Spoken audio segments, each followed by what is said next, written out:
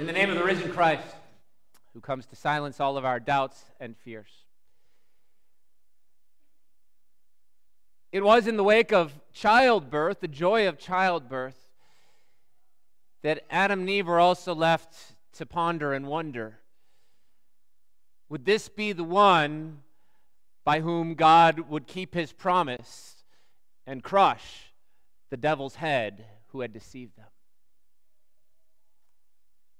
Through the pain of infertility, Abram and Sarai were also forced to wrestle with the hard truth.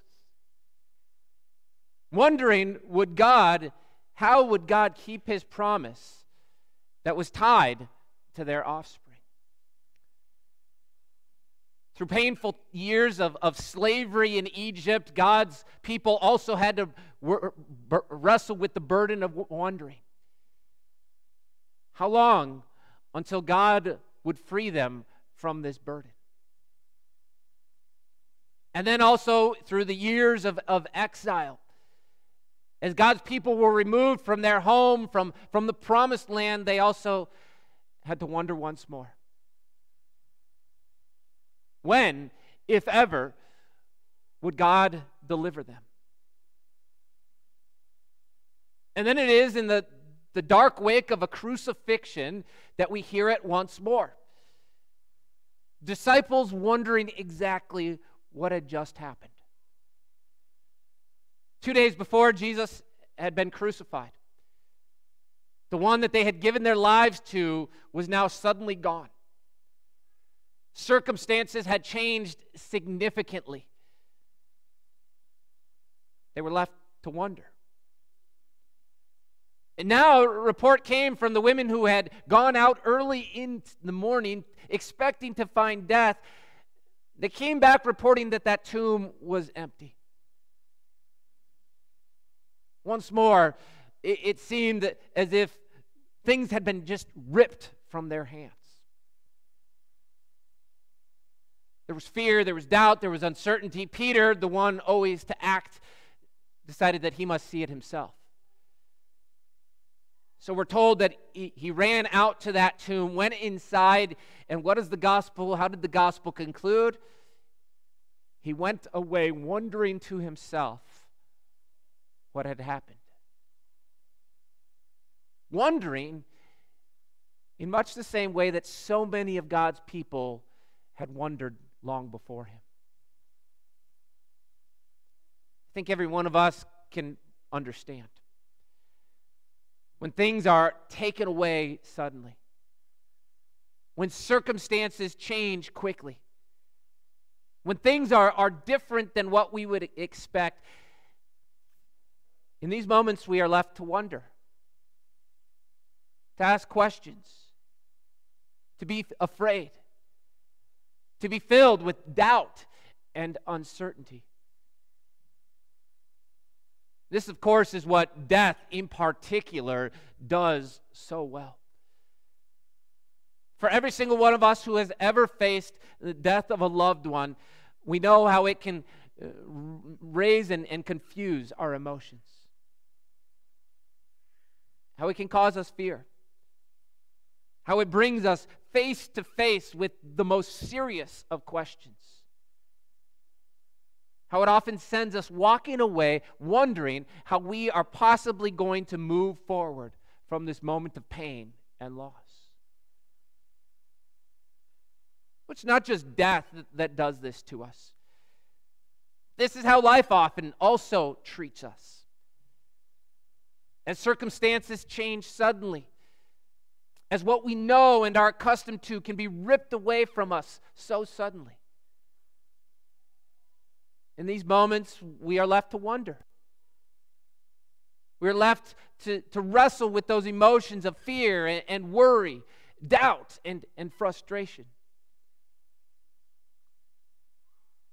In those moments, we are left wondering, how are we going to move forward?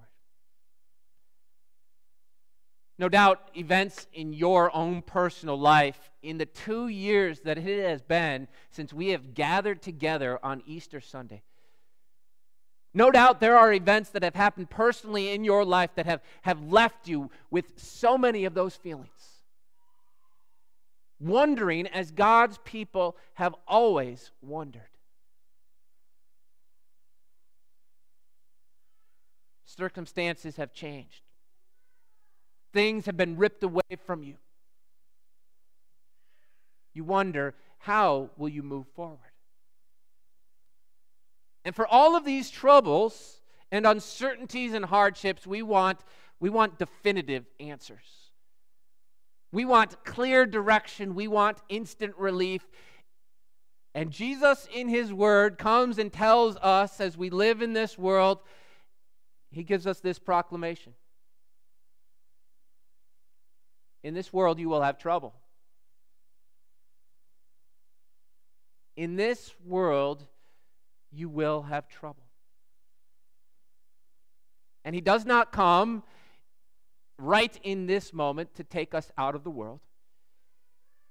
Very often He does not change circumstances. He does not change challenges. He does not change hardships. But listen to what He says.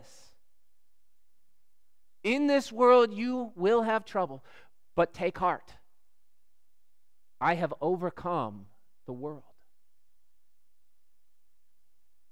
And Easter Sunday, the day that we gather for today, is His assertion of that truth. That He has overcome. The cross was this sinful world's last-ditch effort to silence Jesus. Sin tried to nail Him to that tree. Death tried to bury Him in that tomb. The devil tried to drown out His voice, His word, His promises with finality. But it is in the resurrection that we see the futility of each of their efforts. It is in the resurrection that Jesus gives proof that He has, in fact, overcome. And so it is in the resurrection that we find our confidence in all that God lays out for us in His Word. What that means for us is that in life and in death, now and for eternity, we never need to wonder about the most important truths. Your Jesus, the one that you look to and follow, is exactly who He says He is. The promises that He gives to you throughout the pages of His Scripture, from Genesis all the way to Revelation, from that first promise where he guaranteed that He would destroy and crush the devil's head, to the last promise of Revelation where He says, "Behold, I am coming soon." Jesus gives us certainty and assurance. And sin, the devil, death, well, each one of them too has been overcome. Peter walked away from the empty tomb on that first Easter morning, wondering to himself what had happened. Go to the other Gospels and we see that there was very much the same uncertainty still remaining. Some of the disciples were filled with fear, others huddled in a locked room. None of them knew quite what to make of everything that had happened.